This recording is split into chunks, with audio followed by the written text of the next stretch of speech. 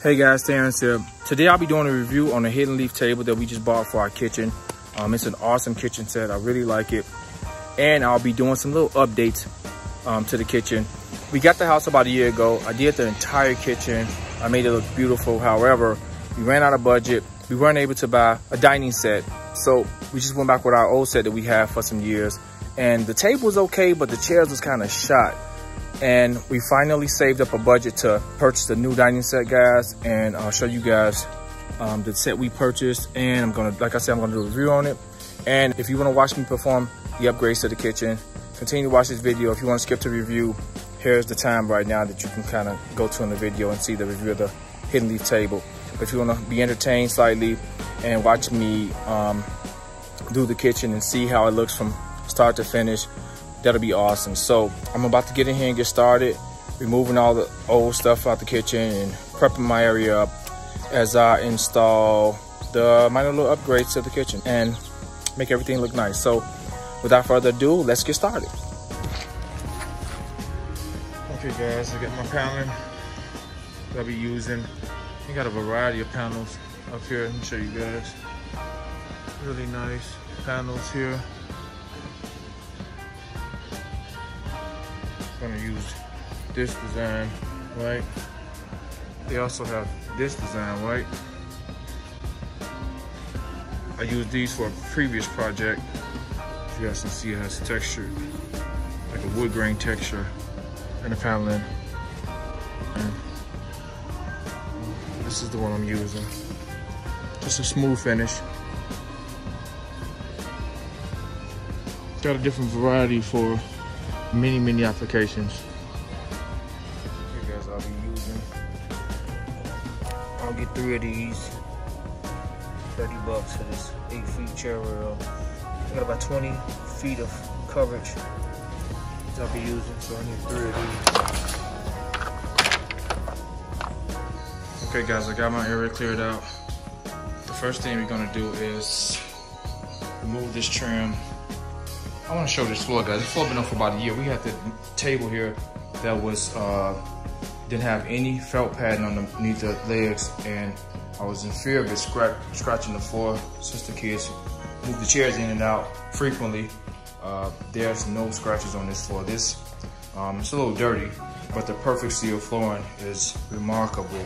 No scratching whatsoever. I'm very impressed, especially with the high traffic that was in this area.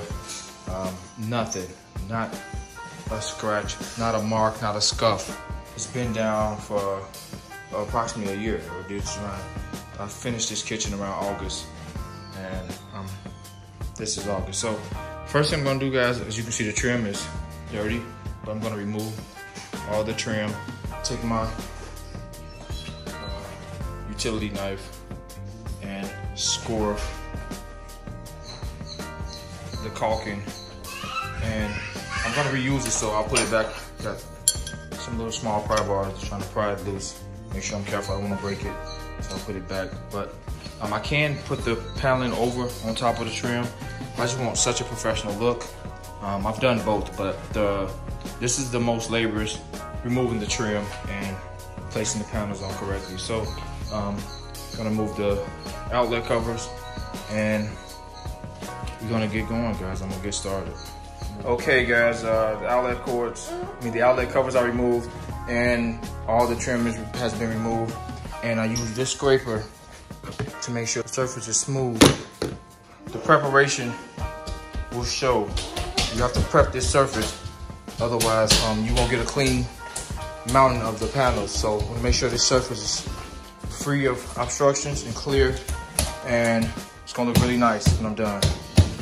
So let me start cutting panels.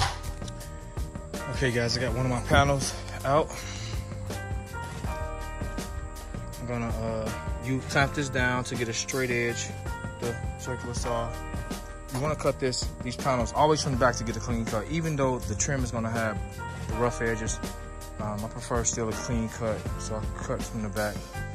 Okay guys, my straight edge clamped down, so I can just run a smooth cut with the circular saw without worrying about messing up, even though I can just don't have to use this. I can just come close as I can to this line and just take my time and go, because I'll place the rough part towards the bottom.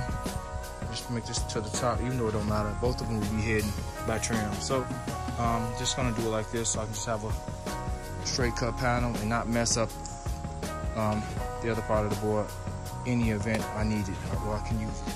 Okay, I got my sections cut out, pre-cut already, and I'm gonna start gluing and nailing any second. I'll be nailing just to hold the panels in place. Maybe a nail here, one here, few at the bottom. Okay guys, I applied me some glue using power grab. Okay guys, just got some nails at the top, hold in place. Some at the bottom. I'm getting about to trim just to hold it up there. That power grab, once it creates a suction against the panel on the wall, it's not going anywhere. So let me get this measured and cut out on this next panel. Okay guys, I'm done trimming and putting panels up. Watch how it looks when I work my magic with the caulk tomorrow and do the painting. So that's where we are right now.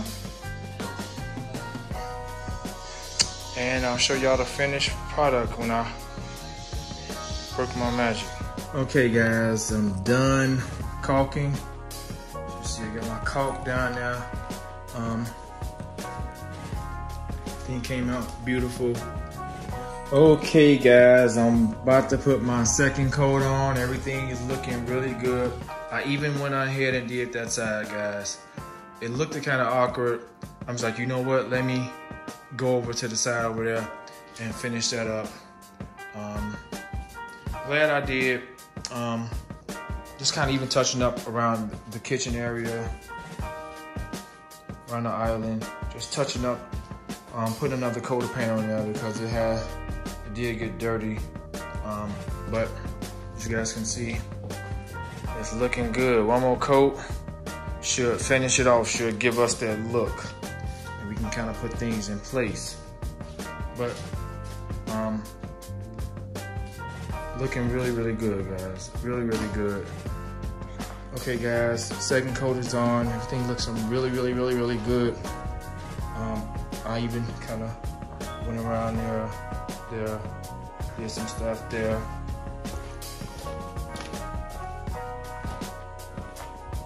Just going over there. Just all the little white trim making it look nice. Yeah, I'm gonna do a third coat though, guys. I'm gonna do a third coat. It looks really, really good. Kind of hit a third coat on it. All the trim looks real good. Yeah, I'm very impressed with everything. It's looking good. So, I'm gonna do a third coat and finish this project up, guys. Okay, plug outlet covers on. Cleaning up right now. Got a new register. All the trim is nice and neat.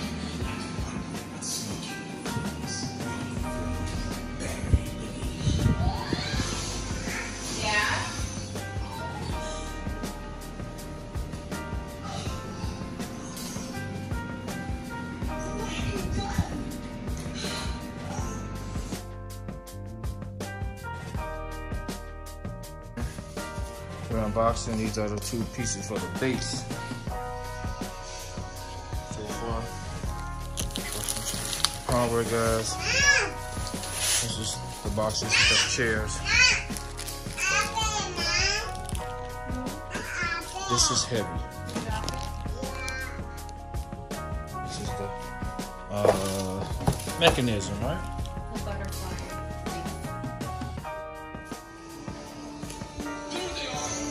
The first part of the assembly requires the legs. Kind of, well, slide in the slot. And there's 3 screws that go in there. Super easy. So this is how it sits up. So I'll attach both legs really quick. As you guys can see, there's 3 on that side as well. Okay guys, I got 12 of these long screws, 2 of these short screws. The long screws go at the end and a short screw in the middle. I'm not sure why, but the short screw goes in the center and that's it. Give me your hand, that's it.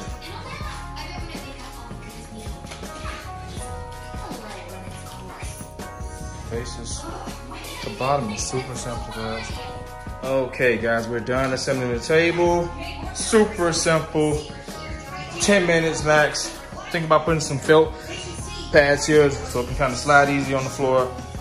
And I don't know, these plastics, please, I don't know if they're scuffed, but we'll leave them on. They screw off. All right, we're about to turn it over, guys, and put the chairs up to it. So it matches our setup really, really nice, guys. So hopefully it looks real nice with the chairs get set up. I'll show you guys how the table functions. I love this table. It's huge, it's heavy. It's 7 feet sitting as it sits. It goes out to 9 feet. Really nice, guys. Got this foam still in the where the hidden leaf is. She has to unlock it here. Has a locking mechanism in there. Yep, and unlock. And as well on the other side. On both sides. It slides out. She pulls it up. There's a handle here. And that's out. Hold on, there's pins. Let me show the pins. There's pins here. And push in. We have a party. Push in, Chrissy. There you go. Simple. See, look at it, guys. It's nice. And then you lock it back and forth. Yeah, you can lock it back here and there. Oh, this is nice. You actually can lock it on the leaf itself. So it has 2 latches when it goes 9 feet, guys. Look at that thing. Pretty big. So it seats 8 chairs now. We only have 6. Yeah, we're gonna leave it at the 6 mode, but we still have room to have a nice little party here if we wanted to. All right, we're gonna. Okay, she poured it. This is how easy it is to let in, guys. Oh, that's nice. Really nice. That's it. Really nice. So I'll show you guys a video when the chairs get set the chairs up, guys, and I'm gonna close this video out. These are the chairs as they sit in the box. They come pre-assembled. Yeah, fully assembled. And they're nice. This is washable. Man, that's nice. That feels good. It's a faux leather. Is it? Yes, it's not real. Okay, guys, I'm closing out this video. Table looks absolutely beautiful here. Really love it. The texture of this faux leather is really good, guys. It's wipeable. I really like how it feels. The chairs are not that heavy. Guys, the one thing I left out was me sitting in the chairs and showing you guys how it feels. They're very comfortable. They're very firm. They sit your body in an upright position, and they're just an all-around great feel. So this chair can be more functional. Yeah, but absolutely love this table, guys. Looks nice. This is not completely white, guys. It's like in the white family. It's like a off-white. Okay, it's like an off-white, and kind of really pay attention to the different tones of the white. Like this white, you kind of see so, but it adds color and flair to the kitchen, and I like it. So we're gonna get the curtain back up, guys, hang a little picture on the wall, and it's a wrap for this. Hope you enjoyed this video. Subscribe to the channel, hit the notification bell so you guys be notified when I upload new content. Terrence and I'm out.